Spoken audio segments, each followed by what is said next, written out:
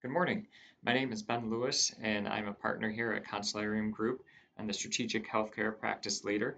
And one thing that we've been watching pretty carefully over the past year is this is a preliminary settlement that we became aware of really last fall, the fall of 2020.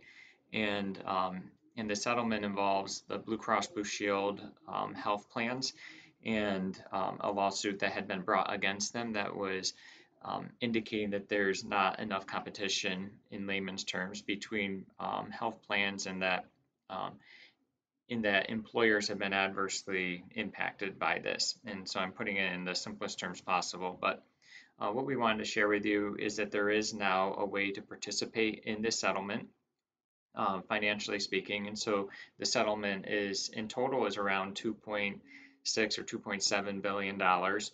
And this is spread across all Blue Cross Blue Shield um, insurance participants. And so we don't think it's going to really be a lot amount or a large amount for a given employer, but we wanted to let you know how to make that claim.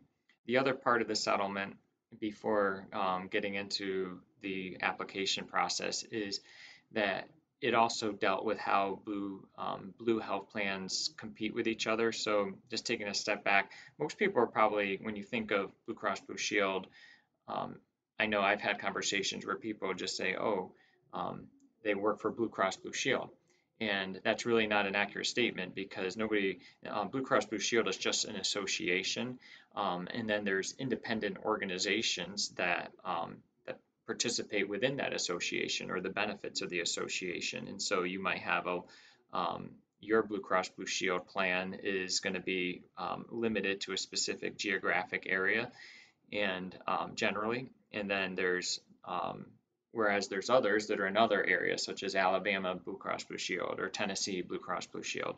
These aren't all the same company. They have independent boards that work and manage those organizations. Some of them are publicly traded, others are nonprofit, and so it really runs the gamut. And so when you think of Blue Cross Blue Shield, don't think of one company. Think of a lot of individual companies that would love to have each other's business. And so right now, if you're a Blue Cross Blue Shield health plan, you can't compete with another Blue Cross Blue Shield health plan, meaning the territories, geographic territories are very carefully outlined of this is where your territory ends. And so if an employer is headquartered within that territory, you can go ahead and quote their business. But if they're outside that territory, even just a couple miles outside it, then that's another Blue Health Plan's territory, and you're not allowed to quote on that. And so that has changed a little bit within this settlement that was agreed to. But from the appearances of it, it's really only benefiting really large employers, large being, I think it's 5,000 members or more, and those that are self-funded. And so if that happens to be you, then you can go on to this bcbssettlement.com website that's been set up, and you can search for your group name, and I'll show you how to do that in just a second. You can search for your group name, and it will tell you if you're part of the first list, if you will, of companies that are eligible to get a second blue bid. It doesn't open up the doors for you to quote every BCBS plan that's out there, but it opens the opportunity to have a second Blues health plan bid on your business in one outside your geographic area. And so that's definitely something worth exploring if you are in that case, just because having more options is always good, and it's good to check what all those options are from a pricing and network perspective. And so what I wanted to walk through quickly was the bcbssettlement.com website. It's really not a difficult application process to, again, to apply to be part of that settlement, the financial aspect of it. But first, I just want to show you what I mentioned earlier about looking up your group name. And so you can go to bcbssettlement.com, click that check your eligibility link, and here it's showing you the type where you can type in your employer's name or the company name and find out whether or not they would be eligible for a second blue bid. You'll see there's also some other frequently asked questions that are listed here as well. So back to the home page, I just want to walk through quickly how to file a claim.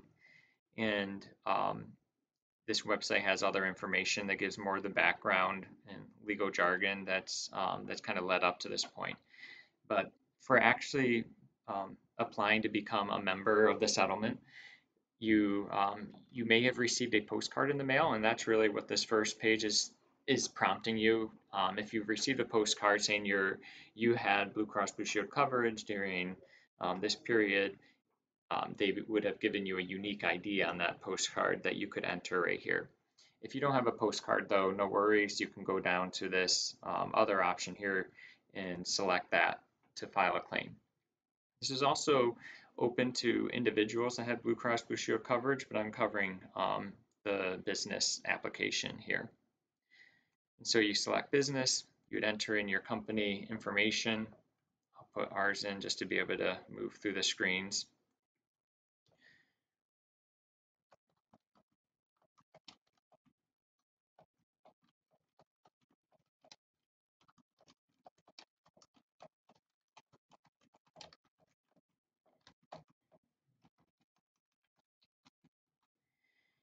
And then your email.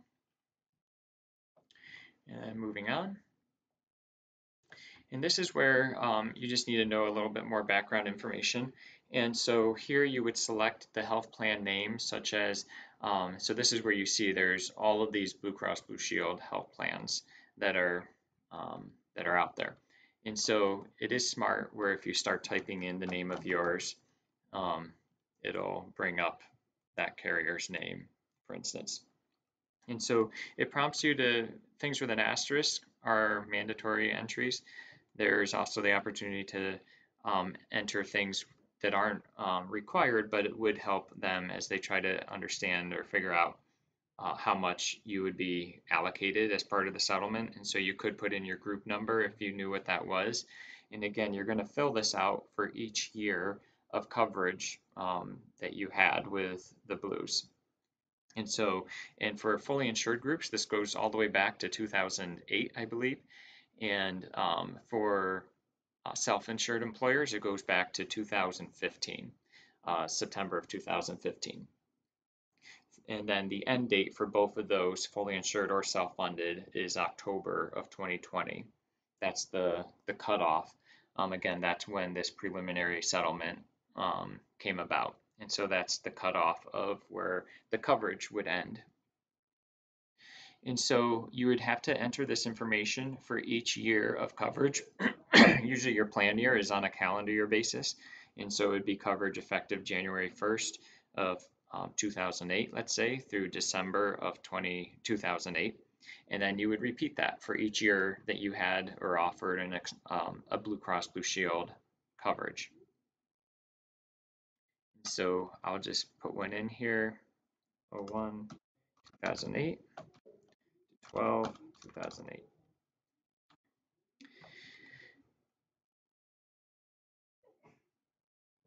Oops, it starts February, my mistake. So the earliest entry would be February. If you had coverage in 2008, you would start in February and then go through December. And then you would enter that for each of the following years that you had them. And so those would be a January effective through December end for each one. So you do that for each year of coverage, and then you select I've added all my health plans. Oh yeah, so here's another asterisk. So it's a mandatory answer. Was this purchased through a purchasing equity? And that would be like a PEO. And most, you would know if that was you. And so for most, you would say that's no. And then this is another interesting part. They have to, the settlement is based on your contribution to premium. So meaning how much the employer is covering of the insurance premium versus the employee. And then from there, there's additional layers. It's how much does a single contribute versus a family contract contribute. And so you can accept a default option, which basically makes an assumption of what you contributed. And my understanding is that's 85% towards single coverage. So if the employer is covering 85% of that premium rate, that would be the assumption here, or 66% for family coverage, and that's for the fully insured premium. The self-funded premium is 82% towards the single coverage and 75% towards family. And so if you contributed less than that, I would just accept the default. And if you knew that you were richer than that, maybe significantly richer, you can select this other option. And I'll just look at that quickly so you can see what's involved. But you would have to, again, for each plan year, you would have to enter in what your composite contribution percent was. And so all of your single and family rolled up to what is the composite, 90%, 80%, 60% by plan year. And so you would do that again for each year, and then you'd have to upload supporting documentation. And that documentation needs to be in a PDF or like an image file format. And so you couldn't just upload an Excel spreadsheet that shows what it was each year. And so you would need something, maybe an employee handbook or something that outlines what the employee was contributing versus what the employer, to show how you arrived at your aggregate contribution. And so you would add that file. So this is definitely more cumbersome, but if you want to maximize the reward because you think you contribute more than their defaults, this would be what's involved. And so I'm going to go back to the default way though. And so the next thing that they prompt you to fill in is how you want to be reimbursed. And they actually have Venmo as an option. I'm impressed. PayPal, prepaid card, or check. I'm guessing most employers would want a check. And so they would select that, go next. And then it gives you a summary of everything you've entered. You just review that, make sure it's all entered correctly, and your payment. And then you're just signing off on that everything, you're attesting to everything being true to the best of your knowledge that you entered. It's an electronic signature, and you're able to submit it. And then from there, I would imagine they'd be following up with you to let you know a timeline and as that becomes known. And again, we don't think there's going to be a lot of dollars that are actually going to be eligible or passed on to any given employer, even large employers. I can't imagine this is going to be that large of a sum of money. But we just wanted to review the process for filling out the application and catch you up a little bit on what's been happening regarding that, because this ability to make this formal application to be a member of the settlement is new. And if you have any questions, if you're a client of ours, feel free to reach out to your account manager, or feel free to reach out to me here at Consularium Group. We'd be happy to walk through any of these steps or any questions you have. Thanks so much. Have a great day.